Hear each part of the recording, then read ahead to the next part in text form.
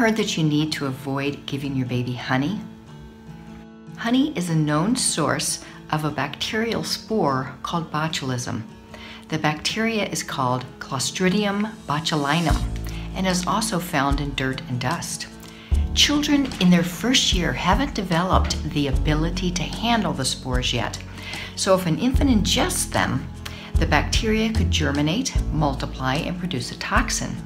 That toxin interferes with the normal interaction between the muscles and nerves that can inhibit an infant's breathing, eating, and moving.